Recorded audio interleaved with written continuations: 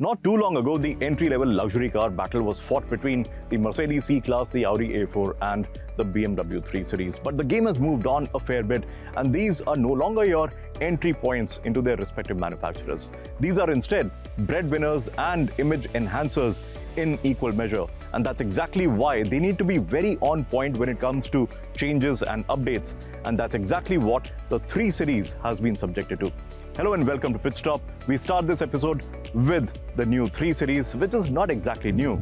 It is a result of a process that BMW calls LCI, or Life Cycle Impulse. In simple terms, it's a mid-life update given to a product platform which has been getting on in age a bit, and this one is about 5 years in the run.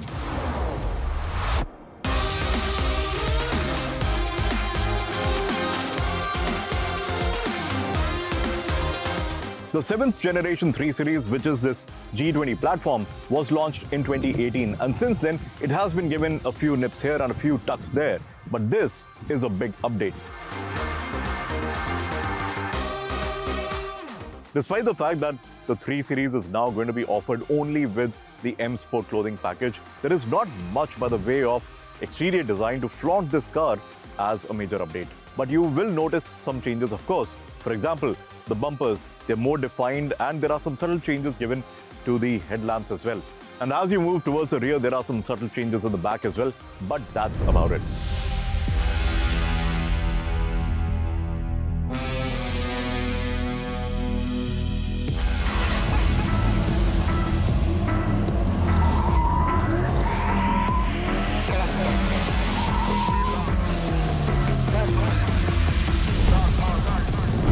It's not really the design details that you will notice instantly about this facelift. It is how long this car seems to sit on the road. That's because the 3 Series has grown in size, the overall length has gone up, of course, and the wheelbase has gained 110 millimeters. BMW calls this facelift as the Gran Limousine. But even with that 110 millimeters of additional wheelbase and the overall improvement in the cabin space, calling it a limo is definitely a stretch, and BMW is definitely being a little optimistic here.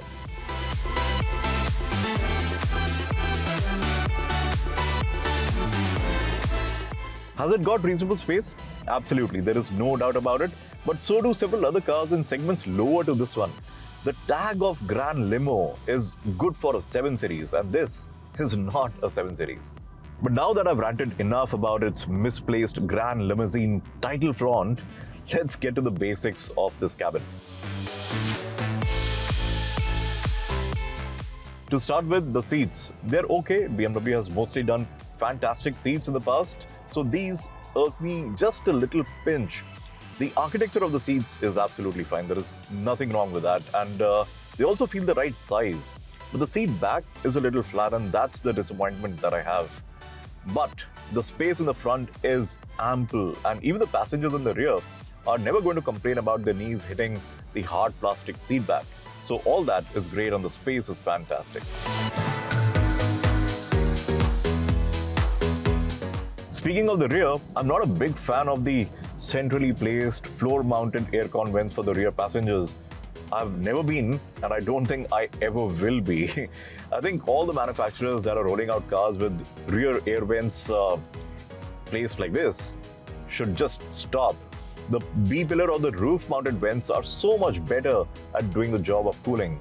Anyway, enough about all this. Now let's dig into the biggest change that the updated 3 Series comes with, which is its screen.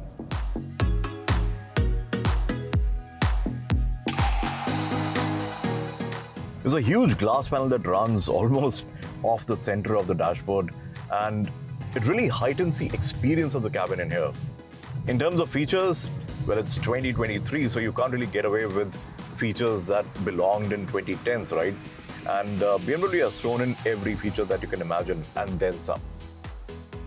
Connectivity, well, the entire suite of functions is available to you, and there's wireless access to Android Auto and Apple CarPlay. There is inbuilt navigation as well, and a digital key that lets you control certain functions of the car from a phone app.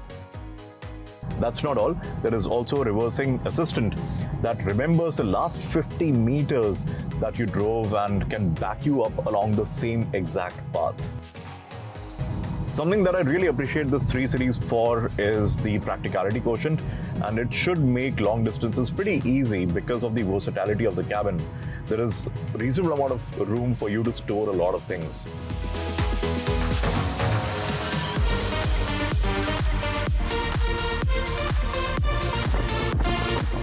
But now on to how this thing drives. Because the moniker of 330 used to mean the car came with a straight 6 engine, making enjoyable amounts of power. But what impressed the most was its refinement when going very normally at sedate speeds, and eagerness to make its lungs heard when you pressed hard. But this 330 is nothing like that. This does not have a straight 6 engine. This one has a 2-liter inline 4 that makes about 258 horses and 400 Newton meters, which start to work from as low as 1500 RPM.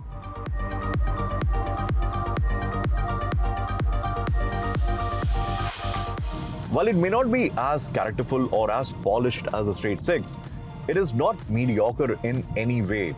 The power is quite plenty, to be honest. It's delivered very neatly across a seemingly good mid-range, and it continues to perform more than adequately. But you have this sense in your head, and it lingers as a notion from the past that 330s were lovelier, and that is what spoils the game a little bit.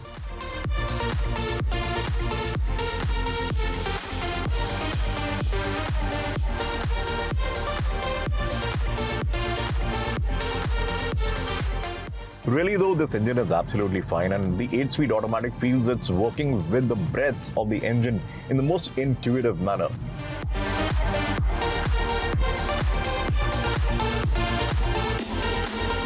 And then is the ride and handling balance. See, BMW has always aced this tricky bit by tilting the scale towards handling ever so lightly, and that's wonderful. We have all come to love the brand for exactly that. The 3 Series has always been dynamically a very well-sorted car, and despite the heft added into this one because of the length, this works effortlessly at feeling fluid and composed. But I think the highlight of this car is not the handling, which is very, very strange. Because for a BMW, we've always said it's the handling that really makes you smile. But in this one, I think it's the ride. It feels plush without feeling mushy. It feels just the right level of soft, and sadly, that does have a little bit of an effect on handling.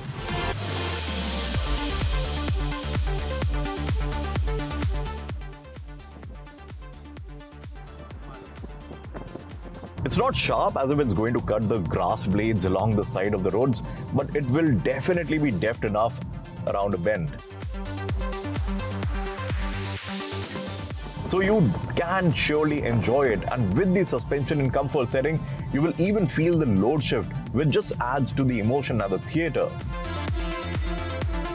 As is the norm in the industry, this car comes with different driving modes, and the sporty driving mode, well, that just alters the damping a little bit. It changes the pokiness of the engine and the urgency of the gearbox. But it's not as big a dynamic shift that you would like to take this car to the track and whack out a stunning lap time.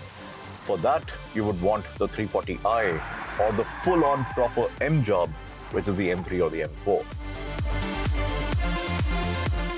On its own, the 3 Gran Limousine is one hell of a product in the luxury segment, and while it may not have the specialness of the Mercedes C-Class cabin experience, it's really not bad, and it really does very strongly on comfort.